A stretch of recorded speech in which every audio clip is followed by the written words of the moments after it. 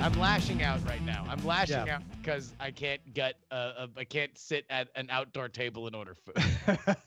Justin is really upset with Alameda forced County. to look at my haircut, and he's angry. Can't you just order food and sit like outside your front door and eat?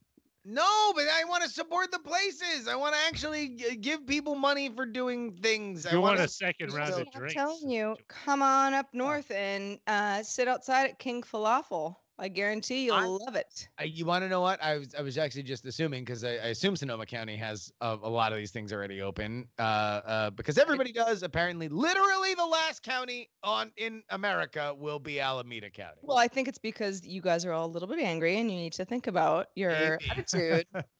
Ooh, our package has been delivered. Poultry flavored toothpaste. Yeah. Poultry? Excuse me? For the dogs. One time we left that toothpaste out in the guest bathroom in our house. Oh no. And we had somebody over and they came out holding it and they're like, "Why is your toothpaste poultry flavored?" We're like, "It's for the dogs. It's for the dogs, not for us." But go ahead, try it. No one wants to read anybody else's dream. I mean, listen, the craziest one I had outside of the dog people that I told Tom about, which involved like that one. I want you to write that one. His former Django. My old dog was in his dream. Yeah. Yeah, she was the head of a media conglomerate. She was my boss.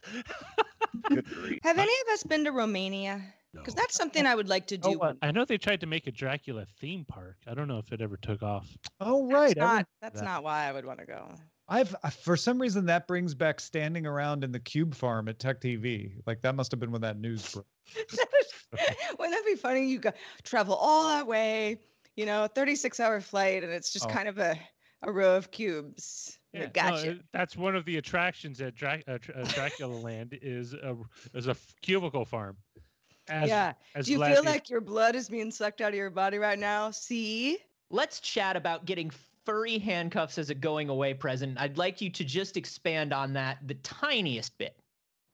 So this is when I left the Screensavers to go over to the Call for Help. And I believe there was a bunch of other producers who got me a bunch of stuff to give to me as my farewell. Most of it I cannot talk about because it would disallow this show to be on YouTube. Episode. I distinctly remember being very young, maybe 6 or 7, and my mom getting mad at me that I didn't open the car door for my grandma. Like that stuff like that. Right. Yeah. Which your grandma would be like, he's 6. But your mom's like, but if you did it would be so much better. But now he automatically opens the door for any old woman. It doesn't even matter who it is. It's not even my car. Even, just like, oh, do you want to get back in? up traffic. People are like, what? Leave me alone. I'm trying to cross the road. I don't even want to get out. Why would are you trying to abduct me? I'm like, no, I'm just trying to be polite. My mother taught me this.